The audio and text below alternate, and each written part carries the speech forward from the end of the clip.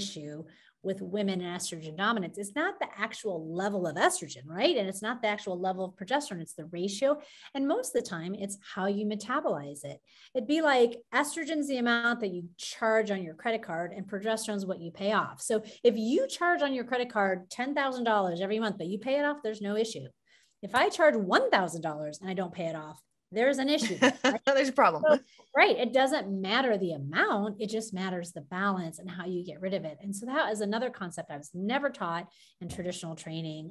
I didn't even really, again, in my menopause training and everything. And until that really dawned on me, I probably missed a lot with a lot of patients. So it's a huge thing for anyone with any estrogen pathology, like fibrocystic breast, endometriosis, fibroids, heavy periods, migraines, all those things. The ideal test, if everything was free, would be the cycle map, right? Because then you're getting 11 different readings. Because this happened to me last week. A patient came in and I told her to test on day 20 and she did, but guess what? She had a 35-day cycle then. Oh yeah. That cycle. So what do you got? You got ovulation, you got crazy high estrogen, not enough progesterone because you got mid-cycle surge.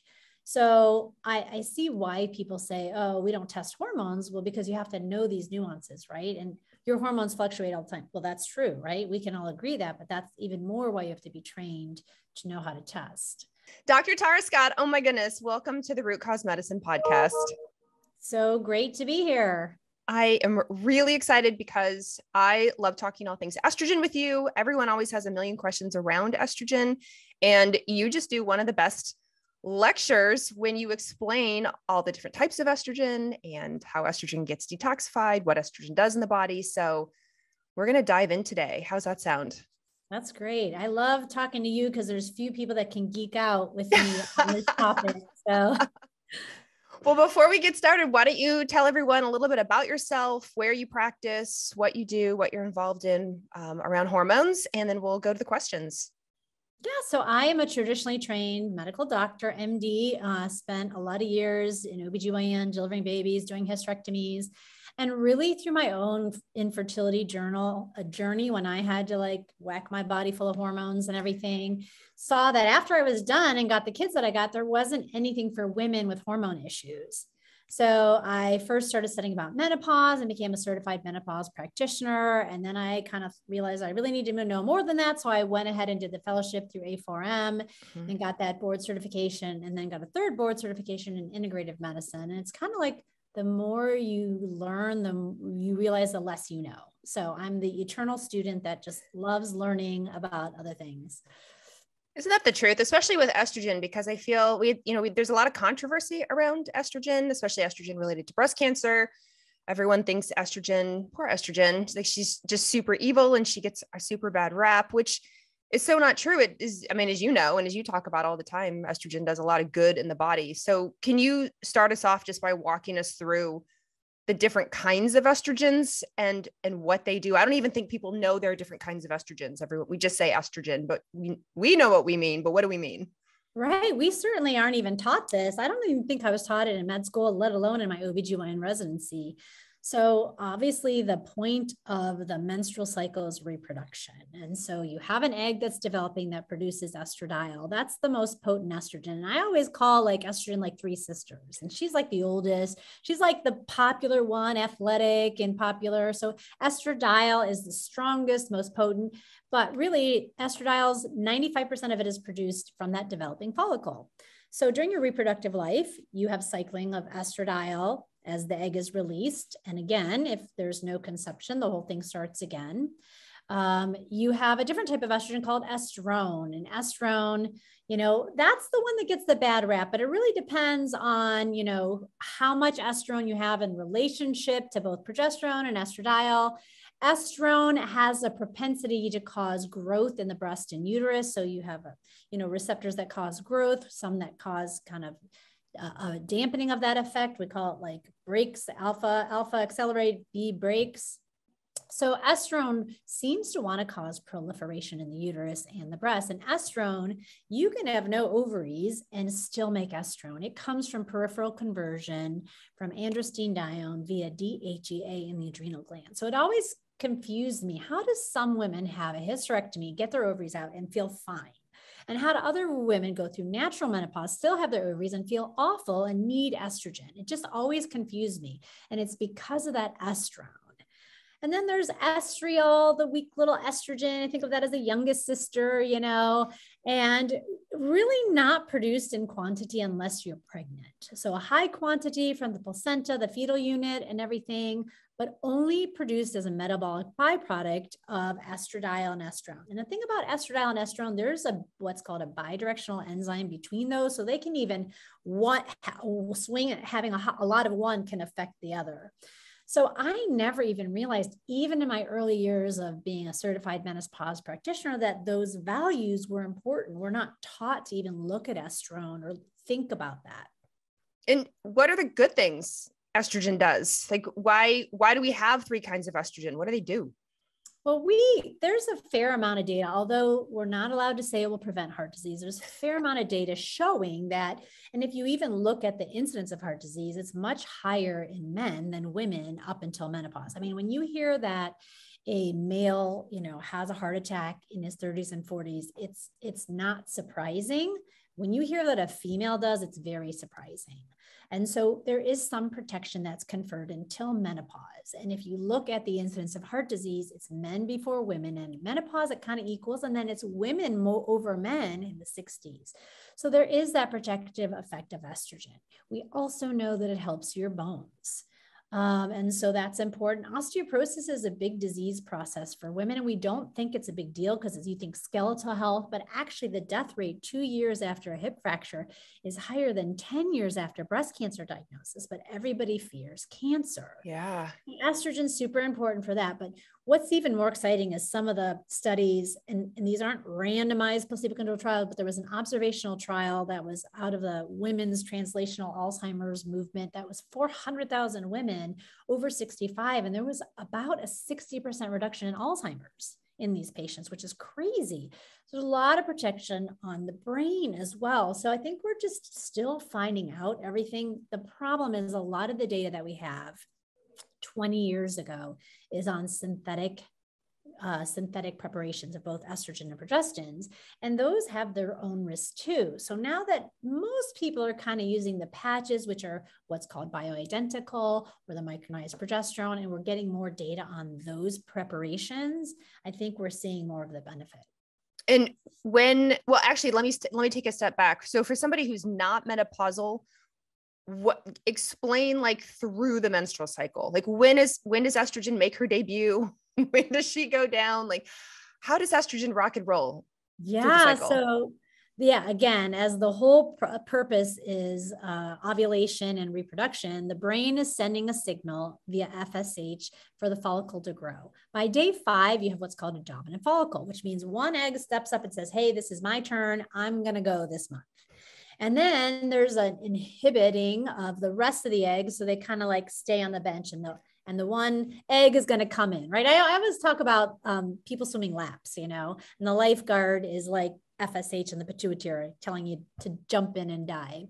So somewhere around the mid-cycle, there's a surge from the pituitary gland, the egg is released, and then the shell of the egg, for a simplified way of describing it, becomes what's called the corpus luteum, produces progesterone, gets the body ready for pregnancy, progestation. And if the egg and the sperm don't meet, those hormones fall and the whole thing starts over again. So estradiol, it's kind of like what we call a biphasic. It goes up, it drops a little with ovulation, and then it goes up again at what's called the luteal phase, which is the second half of the cycle. So estrone is kind of like a little bit of a surge in mid-cycle just because there's a surge in estradiol, but it kind of hangs out and is kind of always there. So it's kind of like when you say that biphasic, it's kind of like a controlled roller coaster. It should be controlled. Not everyone feels like it's controlled, but she goes up and then down a little and then back up a little bit more again, which is why I think, our female patients can say, I don't feel well, or I feel hormonal just before ovulation, or they're like, I feel bad at PMS, is they're on this roller coaster that may or may not be as controlled as they want. And, you know, I live close to Cedar Point, which is like the roller coaster capital of the world. And there's like one specific ride now that you made me think about that as like crazy high hill. And then it goes down and has the lower hills. That makes me think of estrogen. But it's like this crazy, crazy high. It's called the Millennium Force for anyone who has been to Cedar Point. That makes me think of the menstrual cycle. But you're right. It is up and down. And then you can have at perimenopause, you have old eggs. What does that mean? That means they're hard of hearing. So that means that lifeguard in that chair is going to start picking up his megaphone because he might say, you know, your turn. And then all the eggs just sit there because nobody steps up because they can't hear because they're old. Right. So then the lifeguard picks up his megaphone, starts shouting. So FSH goes up and then everybody, all those eggs are like, is he talking to me? Is it my turn? So they all start growing and making more estrogen. And it always confused me. How do people make more estrogen as they age? Why is there a higher incidence of twins in women as they get older? That never made sense to me. Now, of course, well, if the FSH is going up, people can release 2 eggs at once, one after the other. You can get what's called luteal out of phase cycles, which means one ovulates and then this other guy doesn't sit back down and then ovulates even before you've had that period. And I always thought, how could someone have a period 14 days later? There's no way you could mature an egg and ovulate by 14 days. Well, it's because it's left over from the last cycle and they're superimposed. So you've got all this estrogen, estradiol, maybe even estrone, and these old eggs don't produce as much progesterone because they're old. So you have this discrepancy in estrogen and progesterone, or estradiol and progesterone, that's known as estrogen dominance. So actually, let's talk about that. What are common symptoms? Have somebody, I mean, I think a lot of people have heard that term. I know it's getting, written about in mainstream media more and more. Yeah, more and more. We still have our doubters saying that doesn't exist. Oh, 100%. Always, how does it not exist? Do we agree that endometrial hyperplasia exists? Yes. Do we agree that fibrocystic breast exists? Yes. Well, how do you agree that there's no such thing as estrogen dominance? But I digress.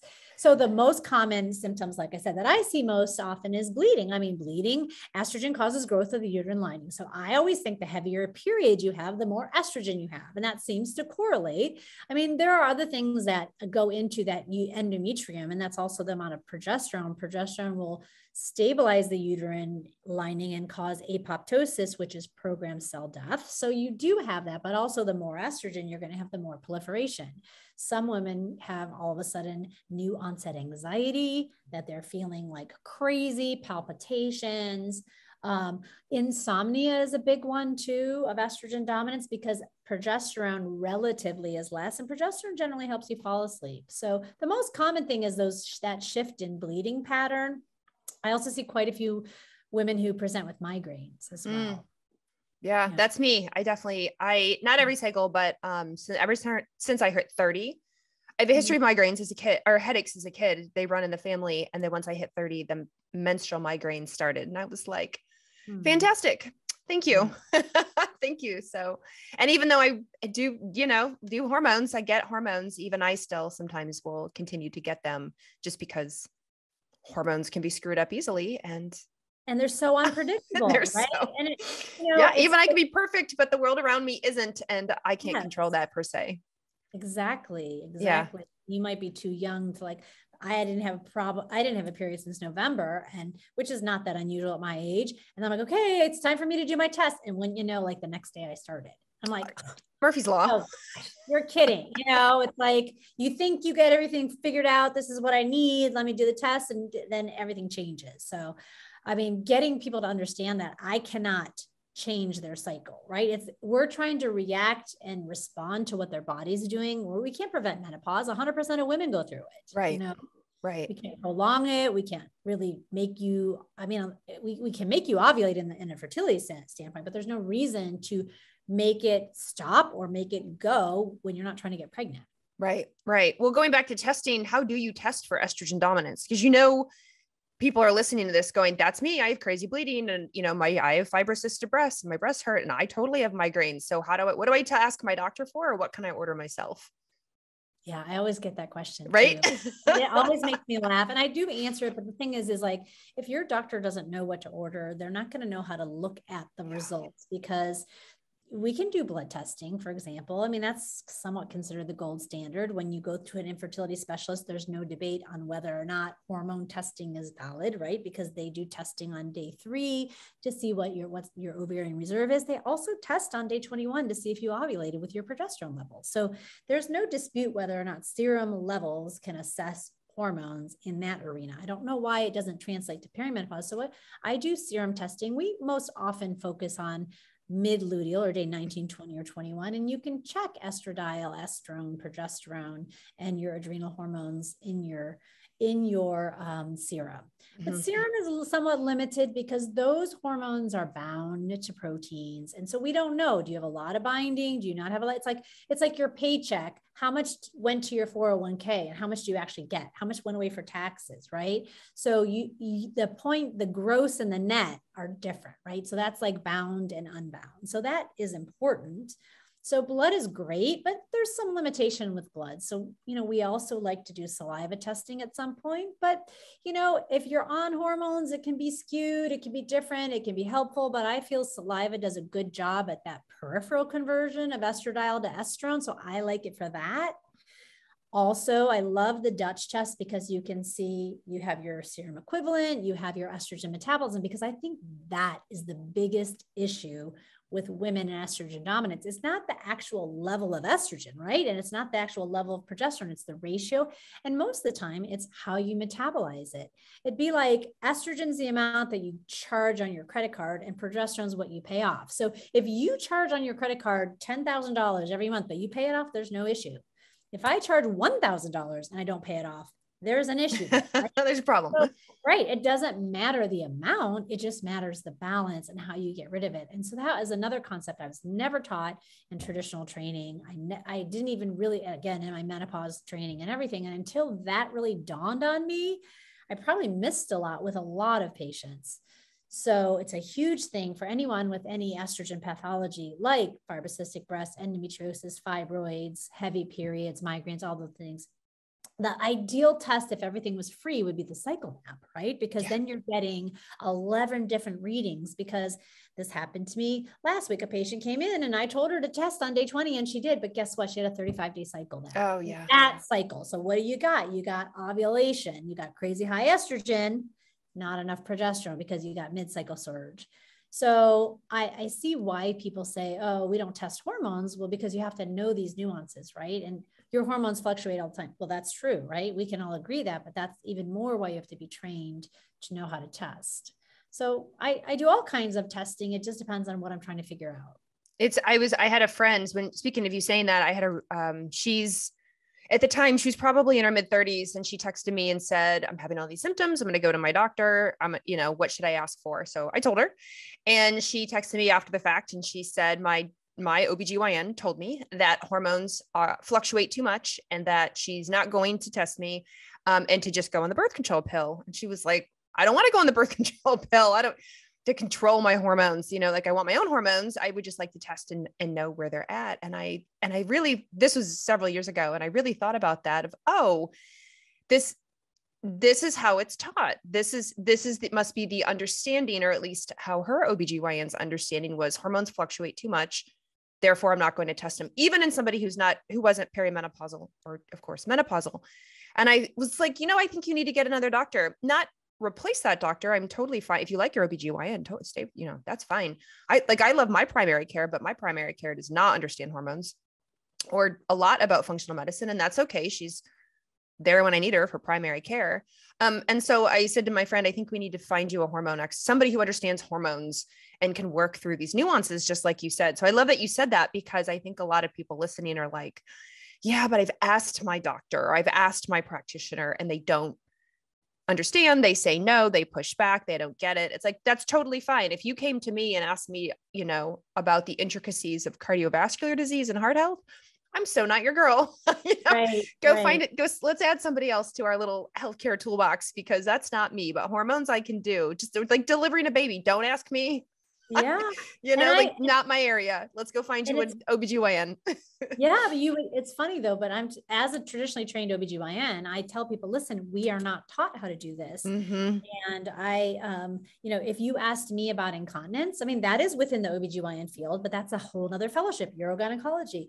You ask me about incontinence meds, incontinence, whatever, I'd be like, like you said, I'm not your person. It's within my specialty for sure. It's a subspecialty, but we have a very basic training of it, just enough to pass our boards. And then really that's it. We don't even, I mean, they might have a rotation now, and it's the same with hormones. And they're like, well, who do I go to then? And then some people will be chiming in, on TikTok, oh, go to an endocrinologist.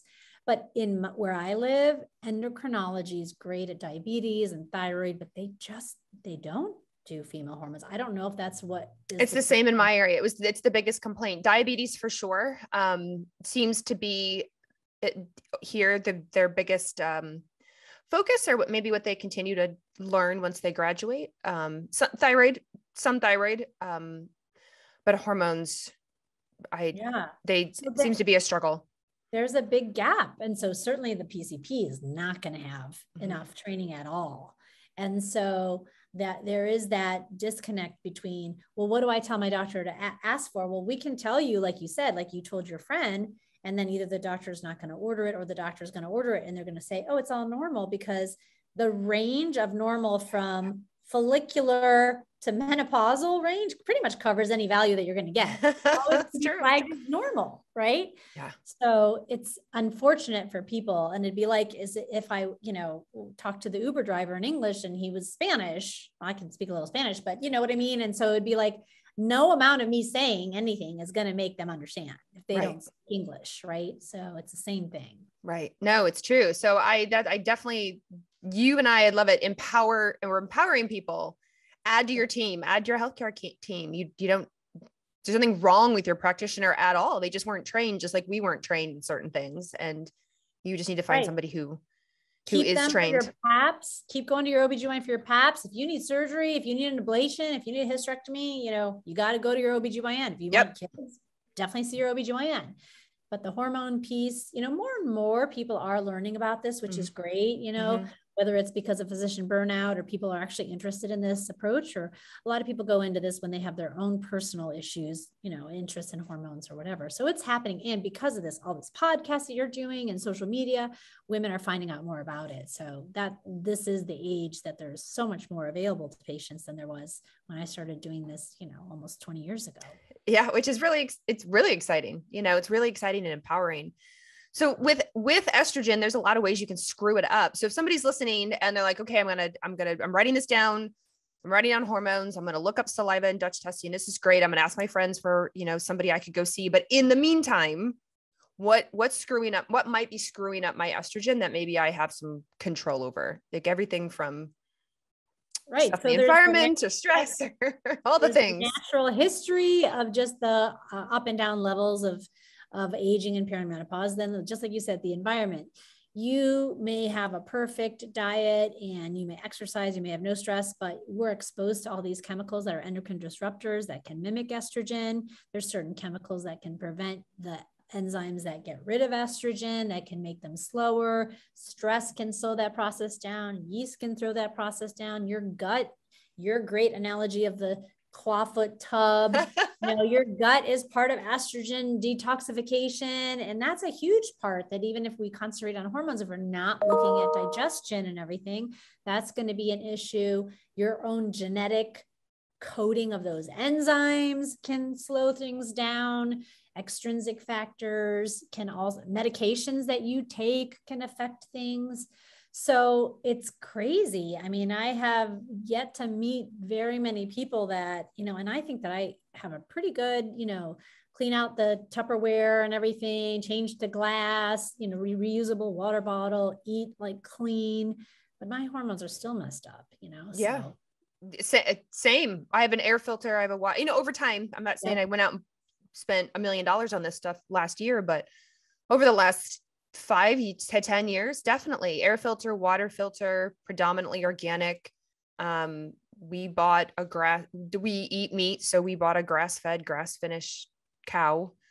We have a freezer, you know, like we same thing, switch to glass, etc. My skincare, my makeup, my detergent, my body clean, and still I had a migraine last week because of my cycle. And I was like, damn it. It makes you more relatable because you go through it. So you can help people more. Yeah. That's why I'm going through it. Yeah. Yeah. It's funny because I don't know if you get this. I'll have pushback from people who are like, well, if you can't stop your migraine, then, I have no hope. I'm like, oh, no. I used to get a migraine every cycle. And I don't get a migraine every cycle now, but I do get them sometimes. It's, we all have weak points. Some people it's their stomach, some people it's their joints, some people it's their upper respiratory sinus stuff, some people it's their lungs. And, headaches have always been a weak spot for me. So whether I bring it on or not, it's going to be a headache. So yeah, even hormone people can get headaches. We're not immune. We're not perfect. But I do want to talk about estrogen metabolism or estrogen detoxification, because I think that really, really gets people excited and also super confused. And my favorite are when people ask, what estrogen detoxification should I do? Like, what 7-day cleanse should I do? And I'm like, oh, well, actually, your estrogen goes through detoxification 24/7, 365, right? It like doesn't take off for your birthday or Sunday or, holidays. Like it never stops. So we're just trying to optimize it. So can you start at the beginning and explain it how you explain it? So all of things, including estrogen, whether it's chemicals or toxins, are going to be detoxified in the liver. And generally there's 2 phases. The first phase is generally cytochrome P450. So there's 3 different enzymes that are involved for estrogen specifically. So estrogen's floating around and there's a chemical reaction that changes it, that makes it this, what's called intermediate metabolite. And then there's a second phase. So it depends on testosterone might have a different second phase, or other hormones or other toxins might have second phase. For estrogen, it's methylation. There are some other options like glucuronidation, sulfation. So the second phase, it's like estrogen gets tied up in a package and then goes down the chute into the gut or into the liver, right? So it's floating around, it's changed and it becomes more polar, gets into the urine, or it goes down the slide into the gut, where potentially those bad bacteria, not bad bacteria, but overgrowth, those partiers can open up that box and send some of that estrone back into circulation via beta glucuronidase. So that was another piece that I never really understood till later, so I say it's like sweeping your floor, mopping your floor. And then you've got the back door, which is glutathione. That's the Roomba that comes on, picking up any crumbs after all that. And then you, again, like I said, you have to slide down to the gut. So it's really complicated, obviously. And this is something that happens in the cell all the time. Like you said, yes, the gut is part of it, like phase 3 estrogen detoxification. So people, when they say of doing detoxes, you got to cleanse the gut before you cleanse the liver. If you're not pooping every day, you're going to get backed up. No sense doing a liver detox, because where's it going to dump into, right? So people think of detoxing as maybe your gut detox, which can help if you're somebody who doesn't have good digestive function. But for estrogen, as you said, it's happening moment to moment, day to day, cell to cell all the time. Mm-hmm. And it's just so fascinating, like the human's body, like how complicated this is. And so we have genetic coding of each of those enzymes. So they could be faster, they could slower. We have things that inhibit, we have things that augment. So many variables for those phases. For example, the first phase can be improved by eating cruciferous vegetables or berries. So we hear about that a lot with changes in the diet. We hear about using supplements like DIM, but some people already do that normally. That's why a test like the Dutch is great, because if you already have a lot of that green metabolite or the 1A1 pathway, then DIM isn't going to add much to you. I mean, yeah, you can eat broccoli if you love it, but you'd have to eat about 5 pounds of broccoli a day to move that needle. Which is a lot. Yeah, that's a lot. The second phase being methylation, there's so many things. I mean, usually it is, yes, just COMT, but it seems like there's so many extrinsic factors that affects that as well. And so the genetic coding is just one piece of it. Then the epigenetics of it can affect it as well. So you could identify your genetic SNPs and see how you are, or you could I used to do something called a methylation profile, which is a blood test. Yeah. components of the methyl. It's like, oh, I don't really do that much anymore, but you could do something like that. And so everybody has a different kind of speed. And even within the same person, like the patient I just saw has an aromatase SNP. So she's surgical menopause. She needs desperately testosterone, but she dumps it into estrogen. So it took me the longest time to figure that out because it's not really on most genetic panels and it's not really obvious. I couldn't figure out why she either had way too much estrogen or not enough. There was never in between. Same with testosterone. She was either way overdosed on testosterone or way below. And I could never get her until I figured out I can give her a aromatase SNP and put her on anastrozole and she's better. But it's still been an up and down. Now, why would somebody postmenopausal all these years still have this up and down? Well, something about her makes her fine, accumulate. I don't know what it is, you know? Yeah. Whether it's stress, whether it's what it is. We have not found out what the exact triggers are yet. Which is, and I think it's really important for, you know, you mentioned obviously the cruciferous vegetables, which are great. That's your broccoli, your kale, your cauliflower, et cetera. And you mentioned DIM and you know me, I always say, you know, I get really irritated at practitioners who just give DIM out like Oprah gives out cars. Yes. Because DIM only moves the meter in that phase 1, but it just as you said, if you're moving the meter in phase 1, if you're just pushing against the liver and you're completely constipated or, you know, something's going on with your kidneys or you can't get it out of the system, then it's only going to do more harm than good. I don't think people realize the serious ramification. Yes, there's supplements, but I mean, they're big time. They move these enzymes and not only affect estrogen, but a lot of other chemicals as well. I was actually in an environmental medicine conference last weekend, and they were talking about the way that DIM, the supplement DIM works. DIM, by the way, for listeners, stands for diindolylmethane. It attaches to a receptor. It's called an aryl hydrocarbon receptor for the nerds out there. But so do a lot of other things, like polyaromatic hydrocarbons in our air, in our environment, PAHs, which are very toxic. They also get affected by this. And so everyone's popping DIM like it's candy for estrogen, not realizing it's affecting their PAHs. Now, again, it's the issue is if they can't move on to that phase 2 and the phase 3, then not only do you have estrogen issues, but you have polyaromatic hydrocarbon issues. And so that's why I love that you say everyone's so individual. Instead of just piling on a bunch of nutrients you read about in a blog, you really should see somebody who knows what they're talking about, because God forbid you make yourself worse. Yes, you may feel better initially, but a lot of commenters, a lot of DMs from people who were like, oh yeah, that was me. I read a blog or I listened to a podcast and they said, take DIM or take this thing. And I felt great for a couple of weeks. And then, wow, I felt terrible. I was like, yeah, you probably overloaded a pathway and didn't realize the next pathway was stuck. I'm sure you see that all the time. Yeah, and multiple different pathways. The same thing with methylation. They read Ben Lynch's book and they're like, oh, I got to take this. Although he's not a proponent of overloading supplements. He totally, he's great. Right.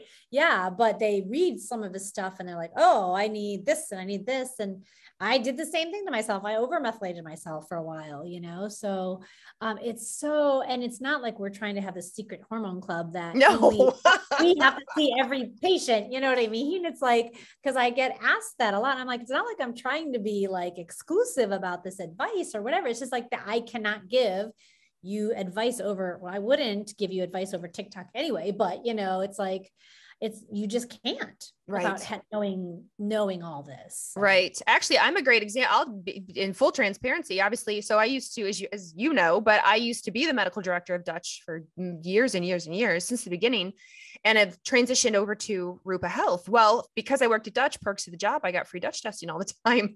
So my second phase, what's called methylation that you said, the enzyme there is COMT, is slow. And I had high estradiol often. But I had not yet done the third phase, which is stool testing, which is where you poop in a cup for science. So recently I did a stool test and I realized, even though had done it in the past, but within recently, that enzyme that you mentioned, calcium deglucarate, or not calcium deglucarate, beta-glucuronidase, was elevated. So just as you described, my packages of estrogen were getting opened and my estrogen is floating back in through my body. So not only was that putting a lot of pressure on that methylation? Genetically, I don't inherently have issues with my COMT, but I think what was happening was I was getting all my estrogen packages opened, like all my Amazon packages were being opened and then put back out into circulation. And that puts pressure back on my methylation enzyme. So now that I'm more aware, obviously focusing harder on the gut as opposed to methylation, which is the more individualized thing for me. Yeah. And as you know, there is data, PubMed articles that document that. Because 100%. Yeah. We've been dissed about with traditional practitioners. There's no way your gut can send back estrogen into your circulation. Yes. It does not back up. I just did a quick Google search and a bunch of them, came back about beta-glucuronidase and estrogen levels specifically in breast cancer patients and non-breast cancer patients. So there is data there that does back that up, but we just don't know about it. We're not taught that. And there's not a lot of money in the arena, right? If there's no pharmaceutical that's about to be developed, or there's no procedure, it's not groundbreaking against something current. They're not, the NIH doesn't throw a lot of money there. And which is unfortunate because these things could be really helpful for a lot of folks, because estrogen, as much as we love it, when its roller coaster is off its rocker, then it really does cause problems and symptoms for sure. And I think that, just the people that are going to listen to this podcast, I mean, they're going to get to the point that it's worth it to them to figure this out and feel better. And, weigh the pros and cons and the price points of doing testing or not doing testing.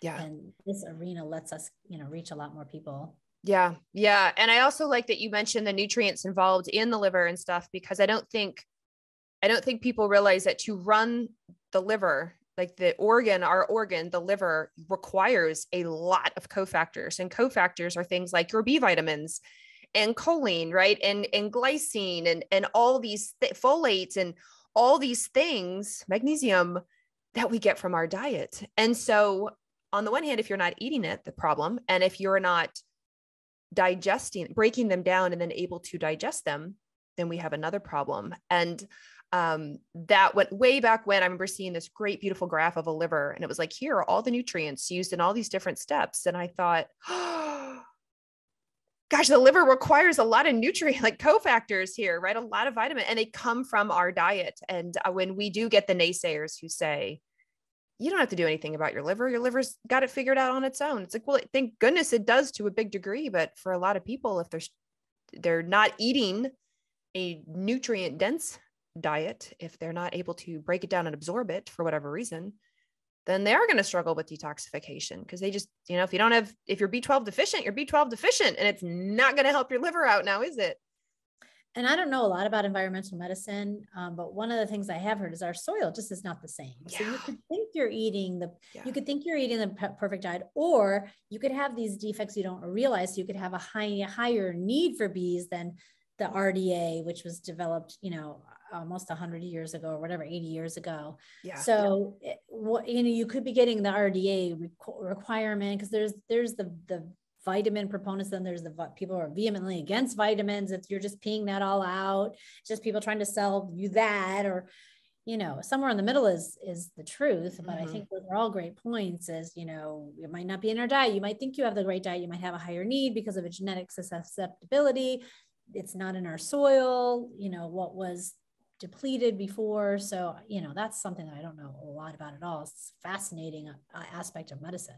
No, I would agree completely, which is why I think it can be a real struggle for a lot of people. One, they're just trying to find an expert to help them. And two, there's a lot to know, but I am just so thrilled that you came on today to talk about estrogen. So in the final question, given that this is the Root Cause Medicine podcast, and we have been talking all things estradiol, estrone, a little bit of estriol. So what are your top 2 or 3 kind of practical, tactical things you like to talk with your patients about, or that you would like to leave everybody with today around estrogen? Well, there's a couple pearls, obviously. One of the things is you really just need to know. Test, don't guess, right? I'm a big proponent of testing. And even if it's just traditional blood testing. So I just think I play this little game with myself that I can go through an airport and be like, high estrogen, oh, high testosterone, you know, but it's not always that obvious. There might be somebody who's thin and has crazy high estrogen, you didn't anticipate it or whatever. So I definitely think, you know, it's a plug for whatever type of testing you have available for yourself.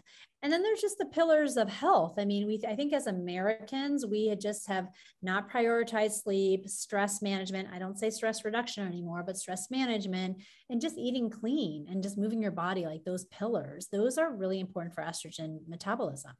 And so I think we forget how much estrogen is affected by stress or is affected by sugar or alcohol. Alcohol. I was just going to bring up alcohol. I know. So, I mean, it's true. And so again, it's not like you can never have any drinks. It's just like you got to figure out what's right for your body. How much can you tolerate without backing everything up? So those are the basic things that I think, you know, if people were able to even just do that, if they couldn't get to a provider, could you just overhaul? And we talked about plastics and environments and organic food and grass-fed beef and all those things can get you pretty far before you even have to take a supplement or a hormone.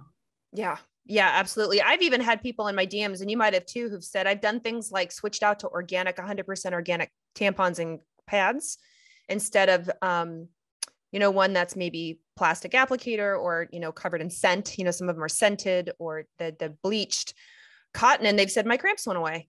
Like my period's not heavy anymore. My cramps went away. Just switching to 100% organic. Like I did not realize every time I inserted one up there that I was just absorbing all of that. And I just little baby steps like that can be phenomenal. Yeah. So that's great. Well, thank you again so much for being on the show today. I know estrogen is such a hot topic and people want to hate her, but we shouldn't because she does a lot of good in the body. So where can people find you? How can people learn about you? Obviously you mentioned TikTok. Yes, I do TikTok because of you.